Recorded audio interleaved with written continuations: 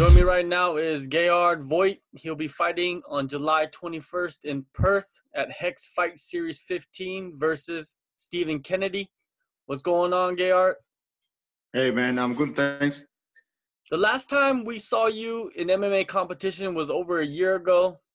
Why did you take so much time off? Man, I've been having babies and shit, babies and traveling. I think these last 4 years, I've had one fight per year and lost all 4 of them, man. And the last fight I won was against a teammate I'm with now. Yeah, I was gonna ask you about that. That's kind of a trip, right? Like the last Man, time you fought somebody, then you actually joined the team that he's at, and you're training with him every day. Is that helpful to you? yeah, man. He's actually my boy before we fought. So we started training in MMA at the same time, but at different gyms. And we'd get together and like teach our bullshit techniques that we learn at these gyms. And then eventually down the road, I think it was maybe 2 or 3 years later, they matched us up in this tournament format. So usually I wouldn't fight like a friend of mine, but because it was a tournament, it was this brace tournament, we were pretty much forced to fight each other. So yeah, it was super awkward, but I mean, it's probably the most relaxed I've ever been in a fight, fighting my mate. When you see all these guys, in the big leagues, and they're all talking about they're not gonna fight each other, what do you think about that? Because you actually face that problem with your training partner now. Yeah, so we never trained with each other leading up to we maybe had like 3 sessions when we weren't, all that good at MMA. And eventually when they matched us up, it was pretty awkward, but I mean, we were training at different gyms, we were representing different gyms, and I think Wills was coming back. He was coming back from after a few losses, and I was coming off a win. So yeah, I didn't really have too many options if I wanted to continue in the tournament. And I knew the promoter, the Wanko, was trying to pit coconut against coconut because he knew it would throw down. You mentioned that you were having babies. How many babies did you have? I got 3 boys, man. Oh man, it must be difficult raising 3 wild ones. Look at these mongrels. But so about 4 years, we sold up everything a couple of years ago in 2016, and we traveled Asia for about 7 months with the boys. We went through Thailand. That's why I hooked up with Team Quest Thailand over in Chiang Mai with Dylan Fusel and that. And then eventually when we came back, while we were traveling, Suman got a hold of me and he was like, "Are you training? Do you want to get a fight while you're over there?" And he hooked me up with a fight for Rebel, and I lost to Song Kinan. He caught me with an arm and guillotine in the first round. Yeah.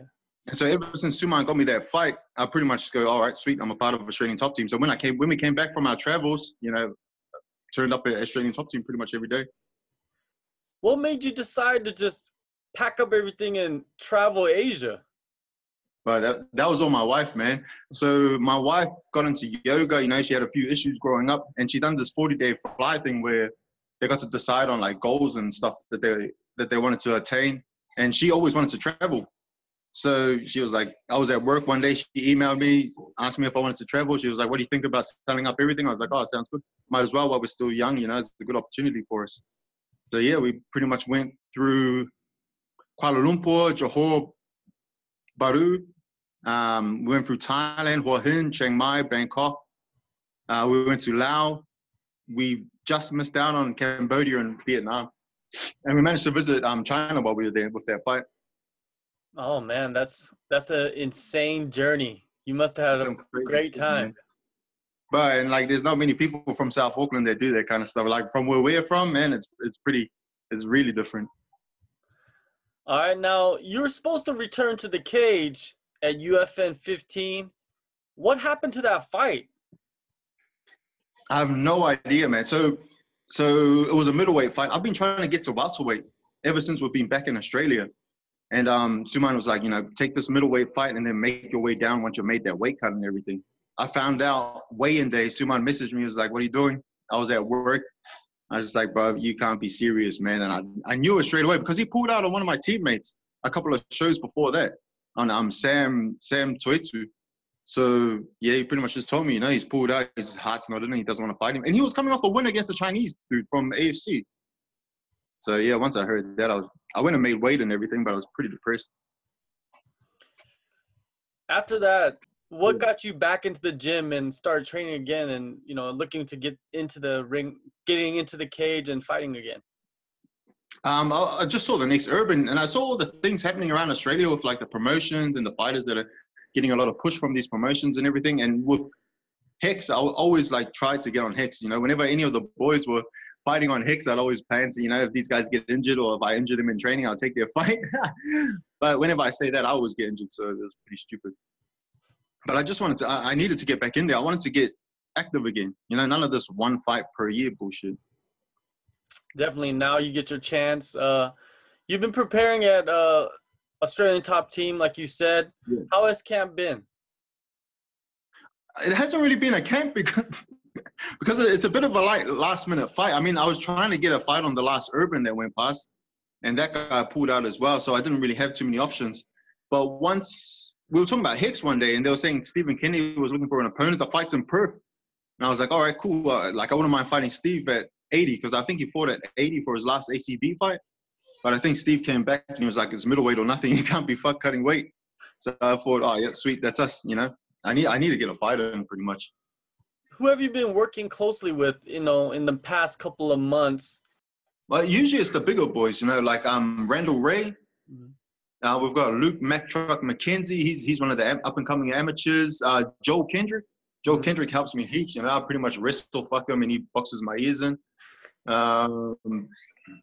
Yeah, that's pretty much it. It's mostly the bigger boys. I still work with the smaller guys, like the lightweights and stuff, but they just move too quickly and I get too tired chasing them around. Like, you know, Alex Georges is always there. He's always helping me out, you know. So, yeah, mostly we've got quite a big team. So I've got heaps of training partners that I can use.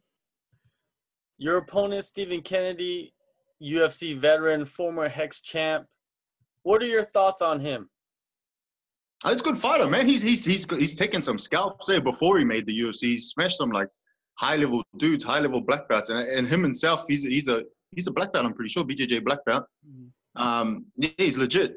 He's definitely legit, and he's got a name. So, you know, I'm pretty excited for this fight. It's easy to get up for it. Did you check out his last fight at ACB 88?